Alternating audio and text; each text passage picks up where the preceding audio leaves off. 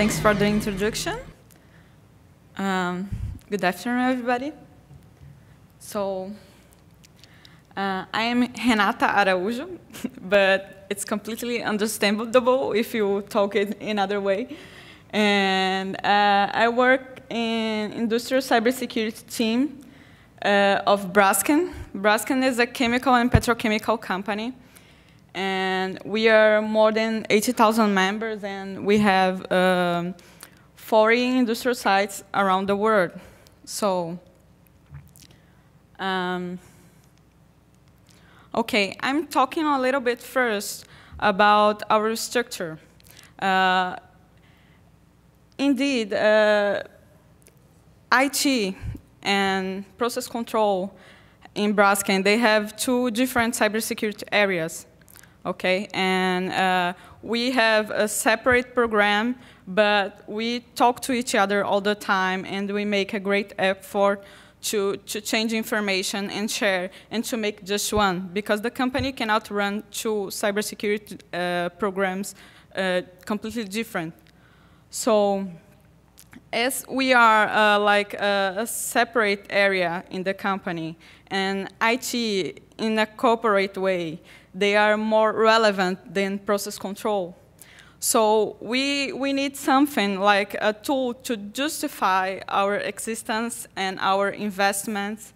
So as we run an independent program of cybersecurity, we need something to measure our performance and to really show our cybersecurity program as a success. So we have this index we call the Cybersecurity KPI, and it was created in 2014. So at that time, we just needed a management tool to measure the industrial environment and our cybersecurity level, like a maturity level.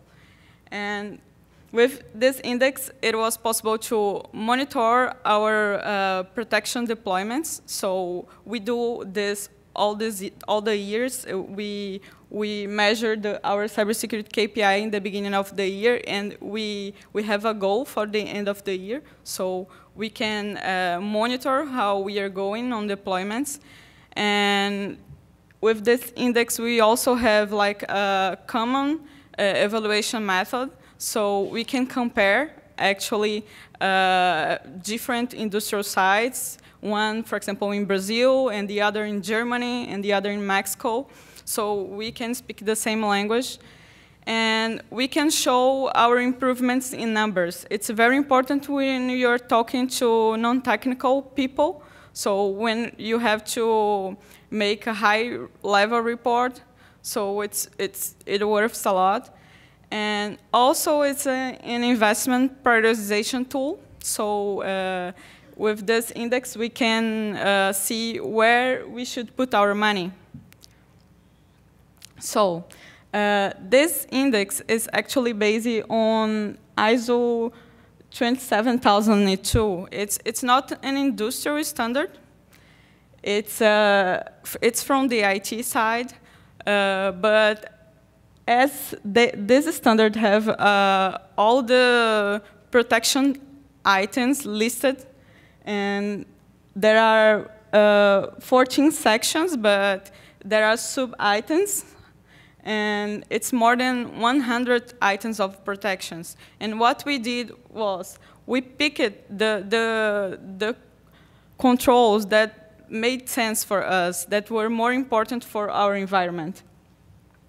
So these are the evaluation items for our cybersecurity KPI. As you see, there is a correspondence to an sub-item of the standard. Okay? So we have all these items here: network segmentation, logical access, remote access, antivirus, updates, backups. And what we do is we try to measure or average or even count in each site how we are doing in each of these items. And we also have different weights. for this. So it's very important for us because by the end, we can get a global number for the entire company, or we can have it by site, or by country, or even by protection item. So I can make an analysis like how I'm doing in backup in my company. So, well, here I'm going to talk a little about each item I'm going through. But the first one is network segmentation. We have a network model established. So we just try to make it like standard in all the plants. It's very difficult because Braskem is made from very different companies they bought. So each company has their own history and their own vendors. So we try to make it standard. With logical access management, it's also a big challenge because in level 1 and 2, we almost don't have logical access implemented. So it's something we measure too. Talking about secure remote access, it's very interesting because when I started this program, secure remote access was one thing that the process control engineers, they really thought it was important. So I focused on this one because their perception is that, oh, this is the most dangerous things in our sites. So we worked a lot with this to improve the security. So antivirus and whitelisting, it's really challenging too because we need to ask all the DCS vendors if they certify or not our solutions. So every time we need to, we want to renew licenses, or for example, the whitelisting application, we did it last year. So we had to talk to everybody to see if they agreed or not with the solution we wanted to buy. And patches, that is a very big issue. We are really in the beginning. We make it with the MES layer servers, but we still can't manage this in the other levels.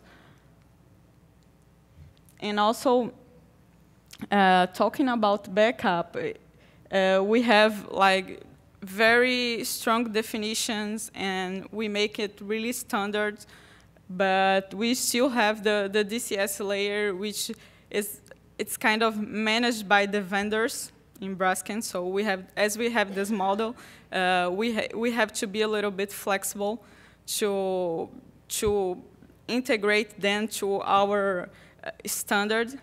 And it's very interesting because when you talk about this kind of solution, for example, in IT side, you can pick all your very critical devices. You can enclosure them in a room and say, this is the data center, and these are critical, and I'm going to rule it. From the IT side, it's completely different. As the devices nearby the process, it's more critical. So it's not never a centralized solution. So we need to be flexible. And we also control hardware and software lifecycle. That is a big challenge. It has to be to, we make inventory and also change management to keep this very controlled. And we also have internal policies and standards, and we share this all the time with the IT people. So we do it together, and some of our standards are really mirrors from the IT side, because they had already standards, and we wanted them to understand our documentation. So we made like mirrors highlighting which is different in each side. And we also have disaster recovery plans that is very complex as we have a lot of different sites. So we have to make a lot of different plans. And also talking about inventory change and configuration management. As you see, most of these items, they're not only process or only technology. For example, for this, I have a technology solution that supports this management, but it's also a process. So we must see both sides. Okay, and talking about physical security, I think physical security today is one of my biggest problems because I have very old plants, and it's not possible to change everything, and it's not going to change. And it's very difficult to make the barriers and make it more protected. So, and risk monitoring, we are trying to implement it, and by now we are trying to implement it with the IT side, actually. Okay, so talking a little bit about Industry 4.0, as I see this cycle, I always see cybersecurity there. And it's interesting because I don't consider like cybersecurity a separate item. It's like a requirement. We need cybersecurity to support all the other technologies.